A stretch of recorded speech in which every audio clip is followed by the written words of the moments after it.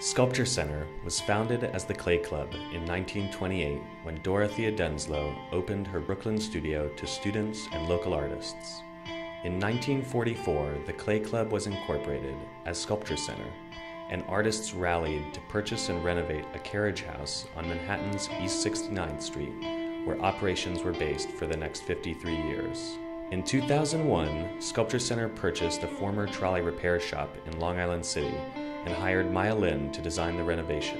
In 2013, SculptureCenter broke ground on a building expansion designed by Andrew Berman Architect, and a year later inaugurated the newly expanded building with an international group exhibition, Puddle, Pothole, Portal. When we moved to Long Island City in 2002, we moved into this fabulous trolley repair shop, and it offered a space unlike any other space in New York for art. It's an incredible volume, it's a dramatic space, and artists have found it inspiring. It's sometimes challenging, but it's a way to work in a space that offers an opportunity that's not like what they might have at a gallery or a more mainstream institution.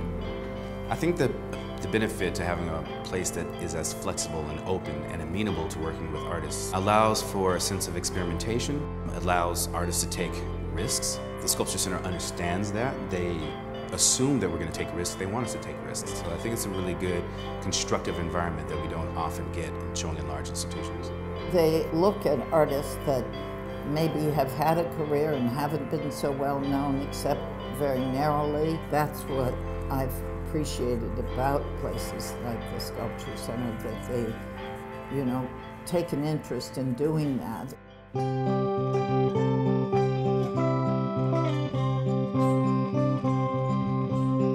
Our new 2,000 square foot building gives us a lot of options in terms of how people navigate the building. We'll be able to show more diverse forms of work because we have different ways of access, different parts of the building, and different types of spaces.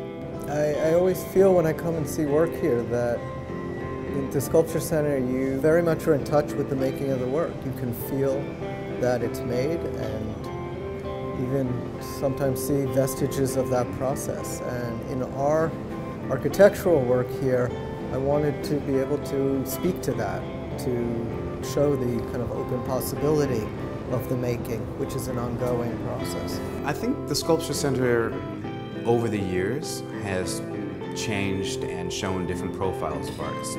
But what I think is the most important thing is the expanded definition of the word sculpture itself. So when you go to the SculptureCenter, you may see what some people would consider photography or video or even a performative act.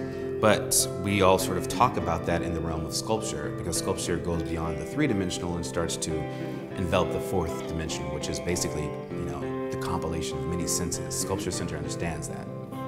My ambition for SculptureCenter is for it to be a place where artists and audiences come together and discover things and can be challenged and have a conversation about what the world can look like, both from a conceptual standpoint, but also in real space.